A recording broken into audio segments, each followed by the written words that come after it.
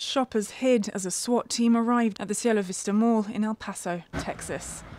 Police say they first received reports of an active shooter armed with a rifle around 10 a.m. local time on Saturday. Staff tried to keep customers calm as they waited for help to arrive. They're over there. We don't know if he's there, but the cops are there. We started receiving 911 calls from the public of an active shooter. Several emergency responses reacted and responded to the mall. At this time, we do have one person in custody. The suspect is a 21-year-old white male from the city of Allen, 1,000 kilometers east of El Paso. Police are investigating a manifesto online which could explain the shooting.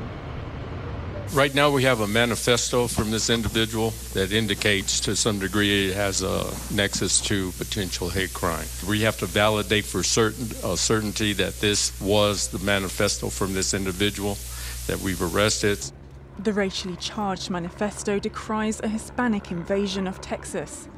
El Paso sits just opposite the Mexican city of Juarez, and the Hispanic community is known to shop at the Walmart that was targeted.